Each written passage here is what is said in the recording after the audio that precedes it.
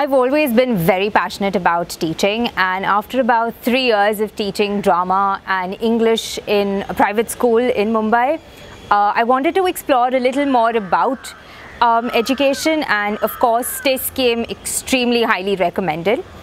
At TISS, I stumbled upon ICT and new media as a specialization course during my MA in education, and it's safe to say that that course and its faculty changed the course of my career.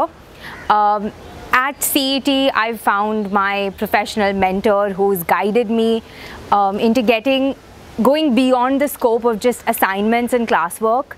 I've been given the opportunity to explore, go into new settings, present my work and interact with professionals at national and international platforms. During my first year at CET, the center was hosting an international conference called the Open Conference on Computers in Education.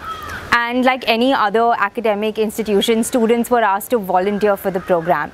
But it was my first ever experience where we were not just asked to volunteer, but also encouraged to write research work, and was supported through the entire process of writing research papers and presenting at the conference.